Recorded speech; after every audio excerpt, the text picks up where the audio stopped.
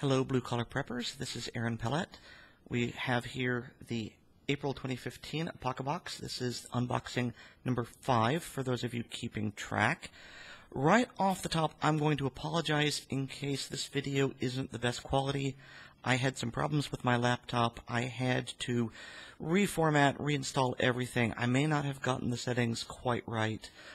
If I didn't, I'm sure you'll let me know in the comments and I'll fix them for next time. But if there's a problem with either audio quality or the video isn't up to par, I apologize. You'll just have to forgive me and carry on.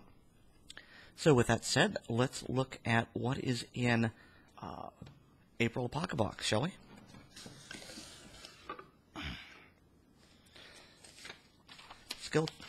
Skill challenge, like always.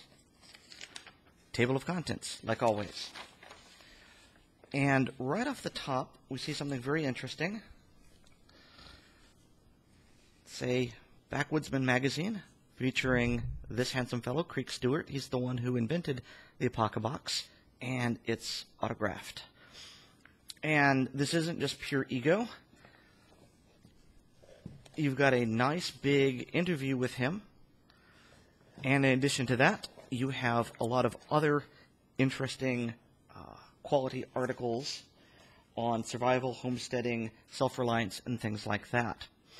So, in addition to finding out more about the man who started the Apocabox, you've got an interesting resource, and maybe you will want to subscribe afterwards. Note to Creek, maybe you should offer some sort of special where anyone who hashtags Apocabox might get a break on their subscription. Just a thought. Alright, so let's look at what else we have here. The very nice box full of goodies, like we've come to expect. So, we've got here the Apocaseed Vault, it says. And hand-packed by Urban Farmer Seeds, which I assume is a company. The Apocaseed Vault is a mini portable fresh-packed seed kit with a shelf life of over 3 years. And then they say that if you store it in a cool place, like a basement or a freezer, you can extend it indefinitely. And yes, Brandywine Tomato, California Wonder Pepper, Muncher Cucumber, Blue Lake Bush Bean, Golden Bantam Corn, and Sugar and Peas. They're all in here.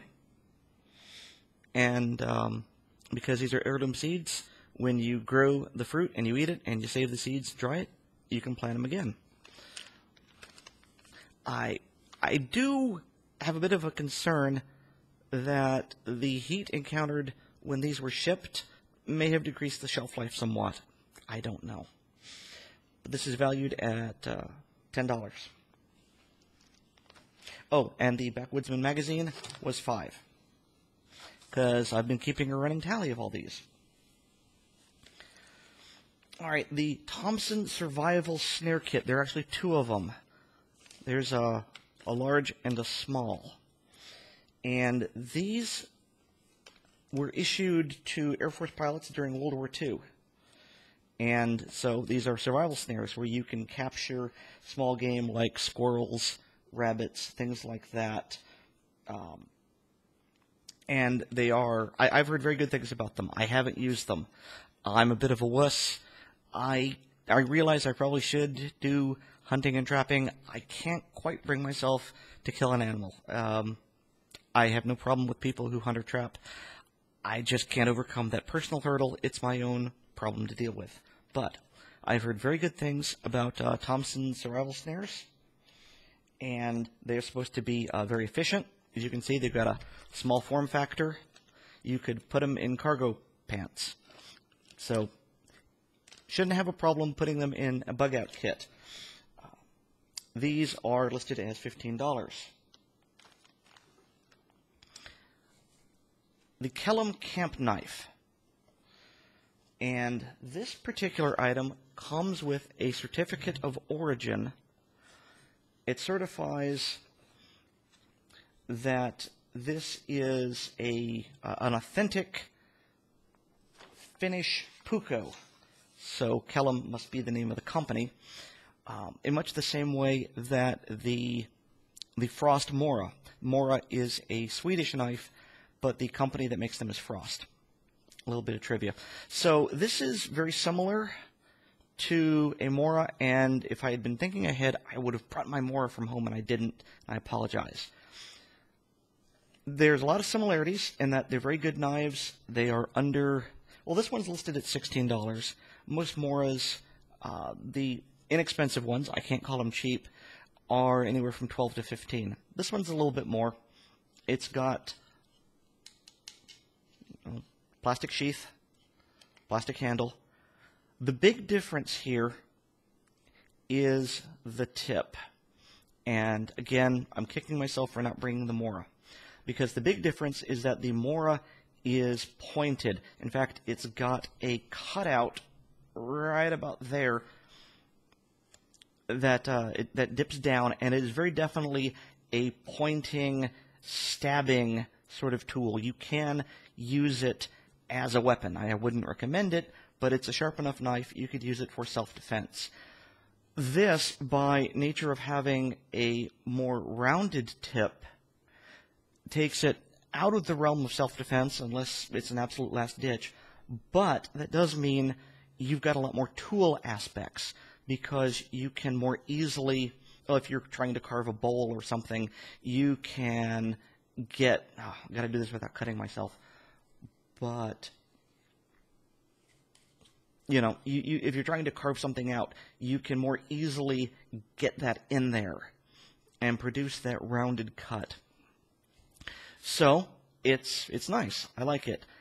It didn't come as sharp as the Mora either, and people who know me know I like my knives sharp. I like to be able to take a piece of paper and just go shh and cut off pieces, and this didn't come quite sharp enough. So if you really like scary sharp knives like I do, you'll need to work on it a little bit. But it doesn't take much, just a little bit of honing, and this thing works fine.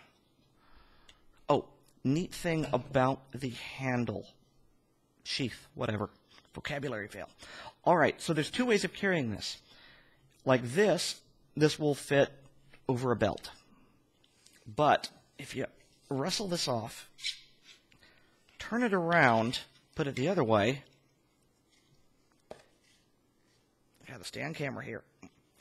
All right, well, now you can hang this from a button. So you've got multiple ways of carrying it, and that's kind of cool. I like that. To quote Jane from Serenity, I just get excitable to my options. Next one, the Light Cube Extreme. And most of you will be thinking, that's a 9-volt battery. And, well, it is. That's the Light Cube right there. What it does is it takes your 9-volt battery and turns it into a flashlight. And it has two modes. Yeah, that's high, and that's low. And, well, I think that's nifty. Doesn't take a whole lot of space. It turns the battery into the flashlight body.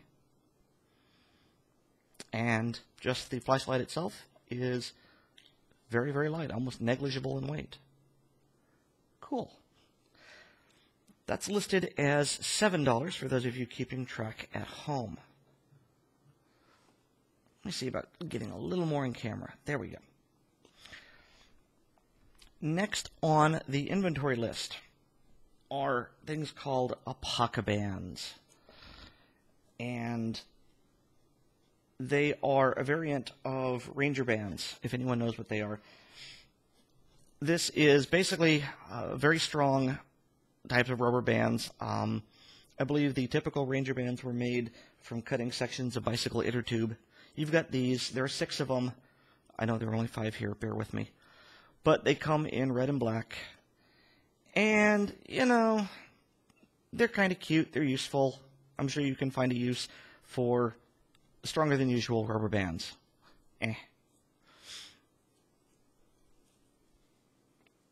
I'll get to that missing 6 band in a moment.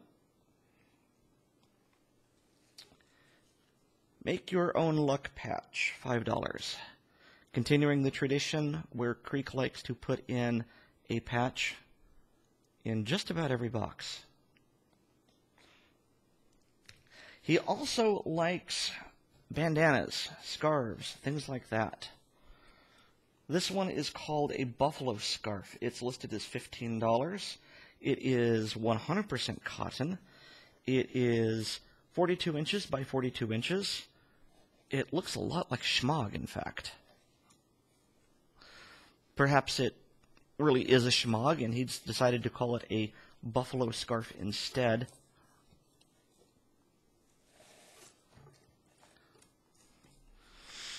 And schmogs are wonderful things. Every prepper should have several of them. You can use them as bandanas. You can use them as slings. You can do 101 things with them. I'll put a link in the comments below about all the things you can do. Yeah, this is definitely a schmog.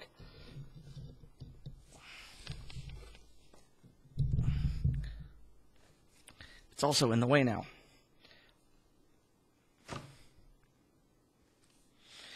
I'm not sure that it's actually worth $15. I've seen schmogs for much less. I mean, it's good quality. It feels like good quality. I haven't torn it apart, obviously. But I've felt similar quality for less. I don't know. Really, with a lot of these things, the only way you'll know for certain is if you take them out into the bush and beat the hell out of them. And I haven't done that, because if I beat the hell out of it, it doesn't look all shiny and new for an unboxing. Okay, so I mentioned that last sixth Apocabox, and that is securing this together. And inside this tin is a char cloth kit, and that is the skills challenge for this month, where you are going to be making char cloth using this kit. And so what you've got here is you've got a flint arrowhead and a bit of steel that looks like a mustache, because as Creek notes in the content list, he's a fan of all things manly. So, okay. So the skills challenge will be, well, first you've got to make a spark with flint and steel. And then you're going to be making char cloth using these bits of cotton. And I don't know if anyone knows how to make char cloth. One of my contributors on Blue Collar Prepping, Loki Dude, wrote a very good article about it. But really, this contains all you need here. You've got your little swatches of cotton, and you do need this container. And you punch a hole in it, no more than 1/8 of an inch. And you get a fire going, and you put this on the fire, and smoke comes out.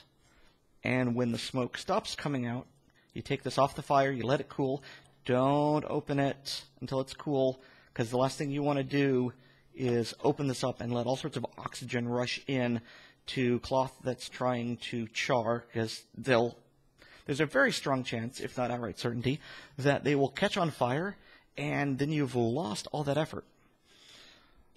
But if you let it cool, you take them out, you should have charred cloth that is delicate but not brittle, and that is fantastic for taking a spark, holding a spark, and then you can use it to make a fire bundle. This is not tender in the sense that it'll immediately burn, but it will keep a spark so that you can then build a fire around it. This kit is listed as being $18. I think that it would be a lot less if Creek hadn't had the high carbon steel laser cut in the form of a mustache. But, you know, I'll allow the man his whimsy.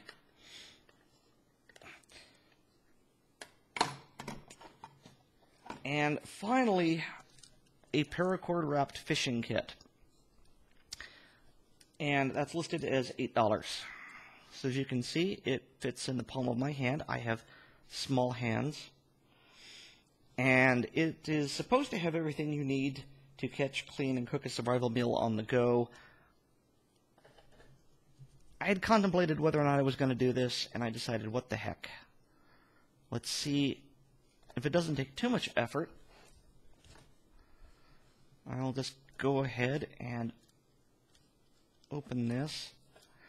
Oh, another note to Creek. You know what would be really cool to go along with this? Instructions on how to rewrap it. Because there are some people, like me, who are going to be nosy and want to see what's in it, but then they're going to want to wrap it back up again. So, a URL to a video showing how to wrap it, that would be really cool. Please include something like that in the future. Thank you. Okay, so as you can see, this is obviously not something you want to do in an emergency. I'm not sure why you'd need to get to a fishing kit very quickly. It's not like there's ever a fishing 911, but it does take a bit of time.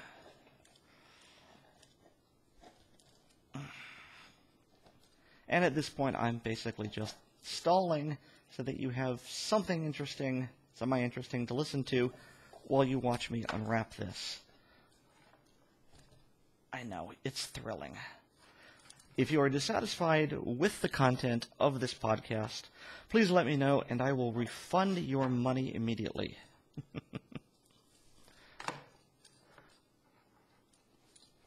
Almost there.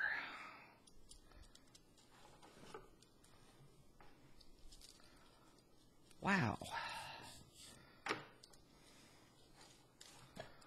Okay, maybe not almost there.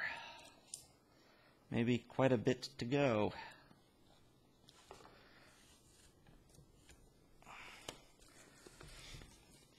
Okay, so I'm just going to keep talking while I do this. This is listed as being $8.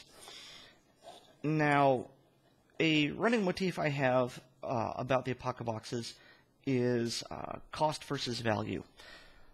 And these things work out, well, they're $50 plus shipping, so it really works out to $60.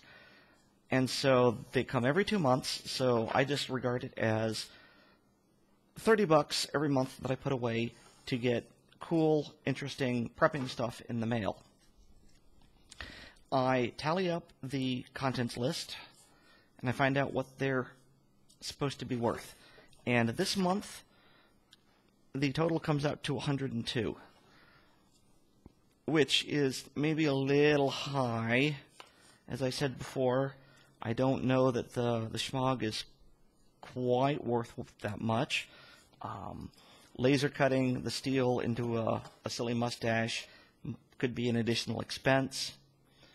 But when it comes down to it,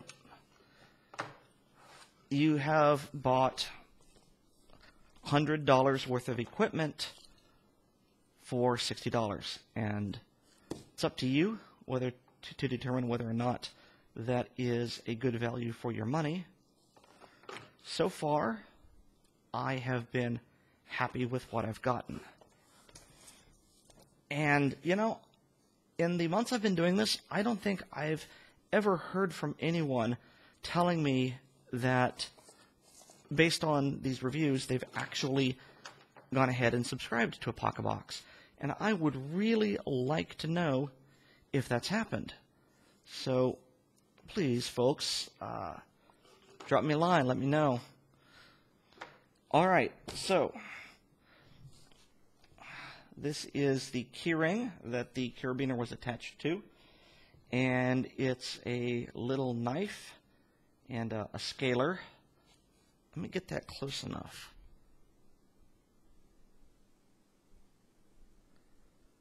Don't know if that probably won't focus very well, but it's a small blade. I mean, I can get my finger through it. I'm small. I don't know if most, big beefy guys probably can't. It's,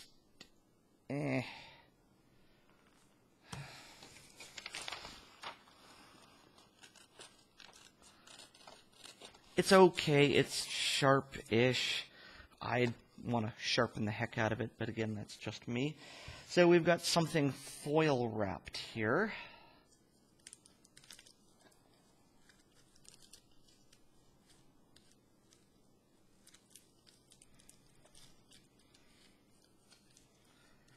Dun, dun, dun, dun, dun.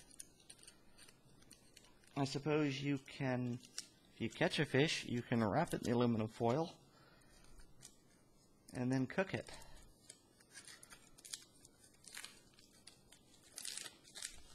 I'm trying not to tear the foil, and that appears to be foolish.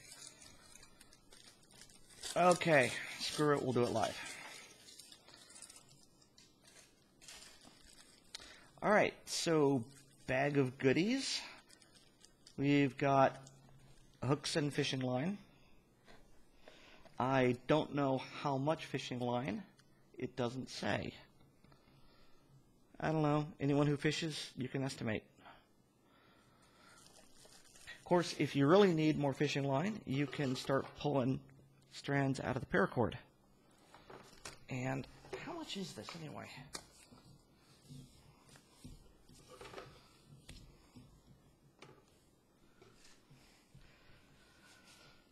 Not a whole lot.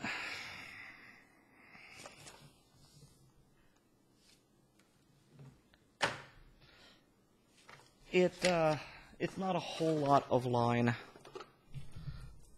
I would say it's probably... Oh, here, I'll stand up, measure it.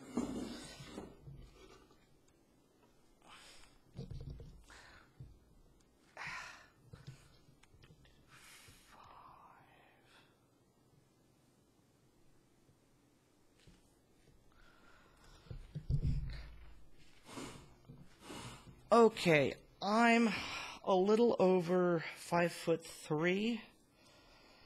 This is my height. It's not quite 10 feet. I can't double it up.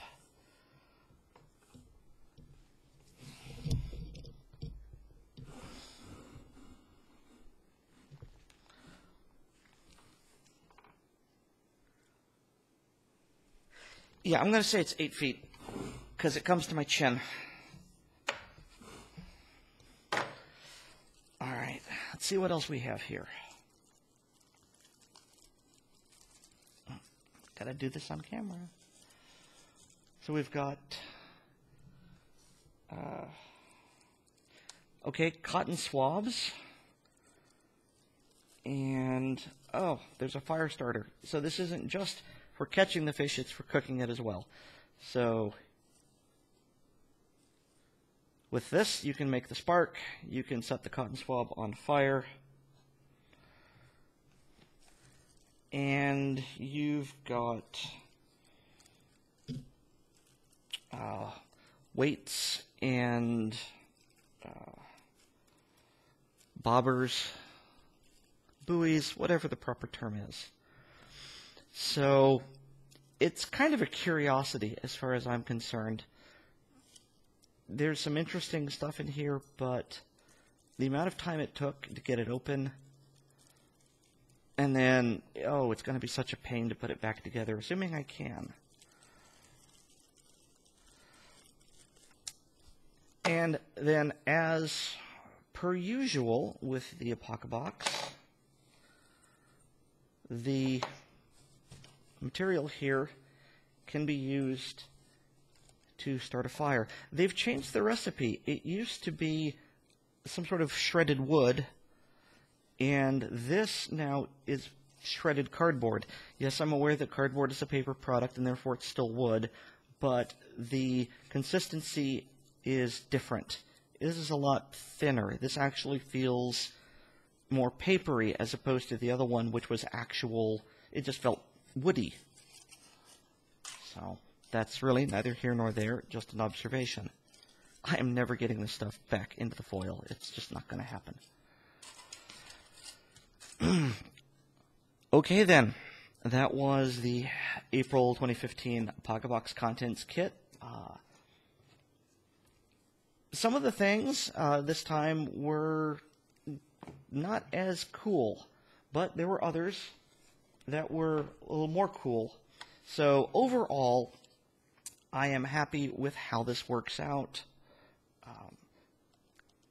You know, people who know me should know that I'm cheap enough that if this stops being fun, interesting, if I feel like I'm no longer getting my value, I'll stop buying it. I'll stop doing that. So for right now, at least, I am enjoying what I'm getting, because who doesn't enjoy getting presents in the mail? So thank you for listening to me ramble. I know I rambled a lot more this time. I will see you in 2 months for the June Apocabox. Hopefully there'll be some cool things in there, and hopefully next time I won't ramble quite so much. So thank you for stopping by. Please continue to visit my blog, bluecollarprepping.blogspot.com. We've got new articles 5 days a week. And leave a comment here, leave a comment there. Leave a comment on my other blog if you don't want to go through the hassle of registering. But please give comments. I'm a blogger. I live for the attention, to be completely honest, because otherwise why would I be doing this? Thank you for your time. Have a great weekend. Bye.